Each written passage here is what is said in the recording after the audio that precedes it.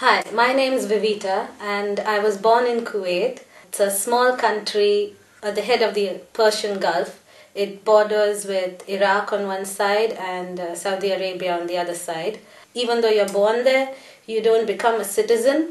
I don't consider myself a Kuwaiti because my parents are Indians and they only landed in Kuwait because my dad had a job there and we lived there as a migrant population in Kuwait. A migrant population doesn't have rights to vote in Kuwait, and only recently they had, after the Gulf War, a democratic party where elections are held and people can vote. It was all the royal family and their people who had any rights as such. I studied in Kuwait in an Indian board school. It was run by a missionary called the Sisters of Carmelite. They're India based, and so we had kind of like an Indian education, learning about Indian history and everything. But because Kuwait didn't have many English medium schools in the country, a lot of other nationalities also studied there along with Indians. So I had friends from Hungary, Palestine, Iraqi students as well, who wanted to study in an English medium school, and so it was kind of like a mini global school. But when I was age 10, I was visiting my grandmom in her village in Mangalore, and that was when Iraq invaded Kuwait. Because of the invasion, we couldn't go back, and we had no communication at all with Kuwait. I mean, we didn't know whether my dad was alive or whether anyone was alive or what was happening, what was happening to the people. We got a letter finally when the Indian foreign minister visited Kuwait. He explained that everything is quite okay. They are getting food from Iraq because the airport was closed and Kuwait didn't have its own agriculture or anything. It's a desert. Everything, including rice, beef, bread, everything is imported into the country. So once Iraq invaded Kuwait, all the ports, all the airports were all closed. So they only could get what Iraq was sending them. And then he was finally evacuated through the Indian government. They evacuated more than 100,000 immigrants, Indian immigrants from Iraq and Kuwait. Incidentally, Air India entered the Guinness Book of World Records for evacuating the most number of people by a civil airline. Living with my grandmom in South India, it's a small village called Barkur in the district of Mangalore. It's a very, very picturesque place. We're not very rich. It's an agricultural based income.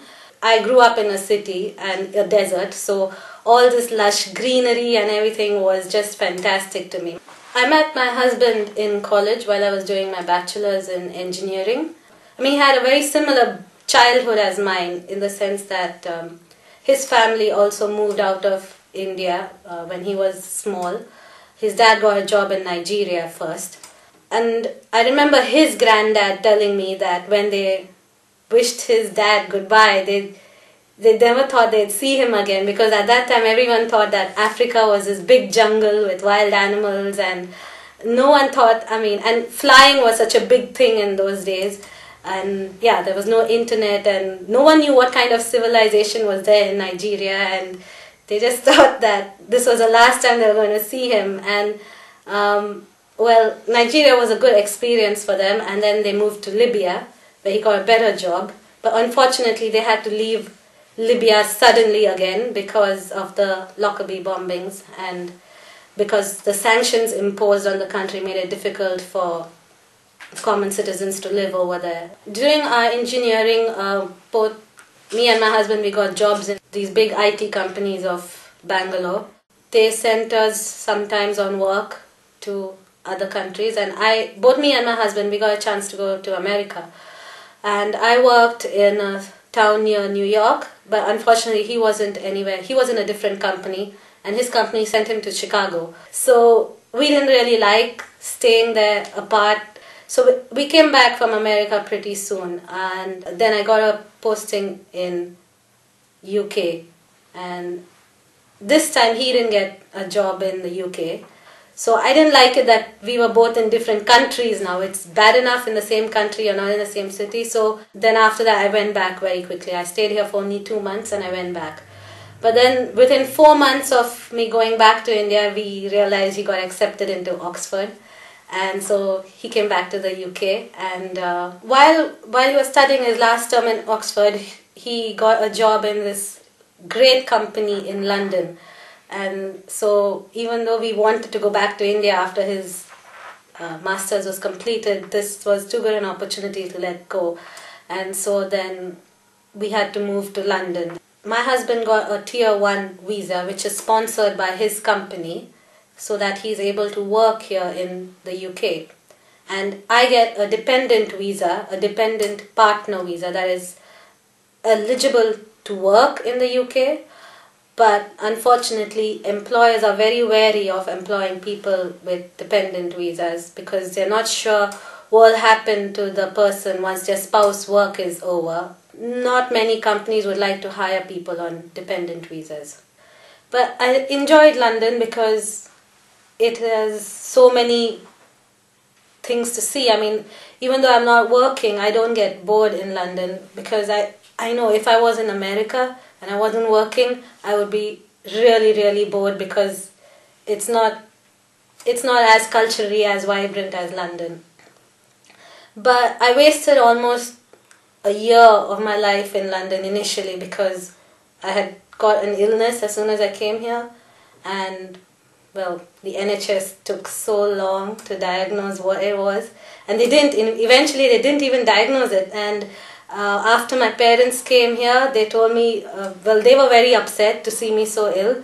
They said, you have to come back to India and check with a doctor in India. And an Indian doctor, in 2 days I was cured. I mean, I felt like such an idiot staying here and hoping NHS could do something when I could have gone back to India and done it in 2 days. So yeah, that was one of the things I don't like about London, is that even though it's so developed in all aspects, they really don't have that much of a grasp on a person's health as such, which I think is the most important thing a country should do. First and foremost is to make sure that citizens have good health. Another problem I face is I used to work in IT in India, and that same kind of job is mostly done in India right now. It's not done in London. It's all offshore.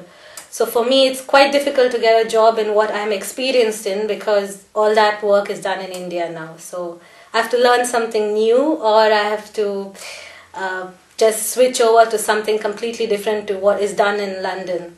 For my husband, that's not such a difficult thing because he also works in finance, and London is the financial capital of the world. Most of the people with my background in India would find it easy to move around the world because an IT job would take you at least for a couple of months to the actual company site. Even though the work is offshore, you have to go to the company at least once to understand their business and their processes, and then you can do the work offshore. So most people with an engineering background generally do go abroad. But saying that, it's not, in India it's a huge country with a huge population. So not even 2% of people would be, that well off to be able to do an engineering degree and then work with a big IT company. I don't feel immigrants come and take away any person's job as such. It's all based on merit. So if a person's qualified and good enough to do a job, it shouldn't matter from where the person's coming.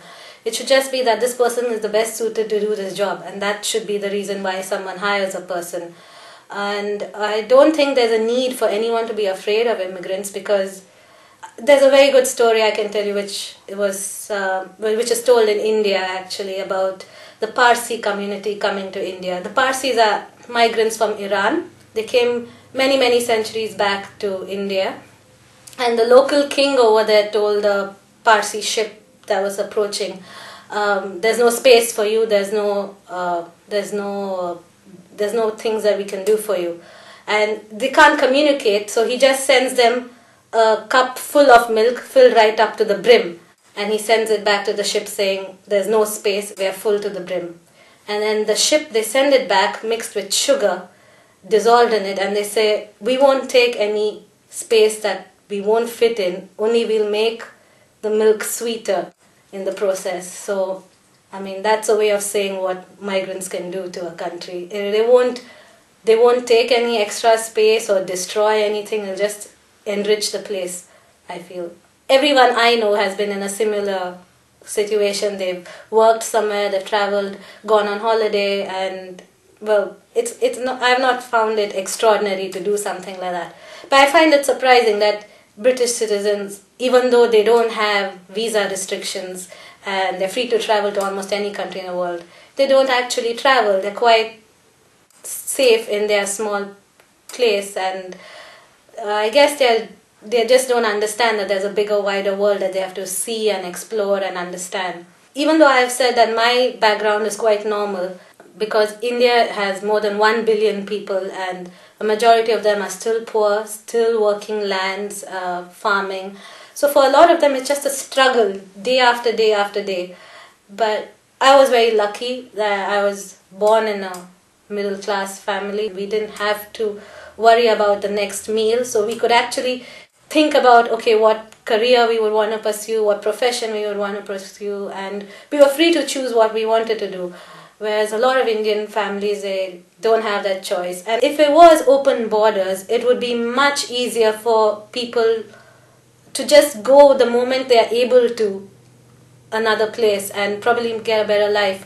The thing is, most people first have to have that money to travel and then go through all this red tape of moving through one country to another. So that I feel is completely unnecessary, because if a person is qualified, if a person can do a job, if a person can just have a better life in another place, they should not be denied that. I mean, there just hasn't to be a reason for someone to be in one place because they were born in that place. They should be able to go wherever their life will be happier. So I really support open borders and no visa restrictions and people freely moving from one place to another if they can get a better life.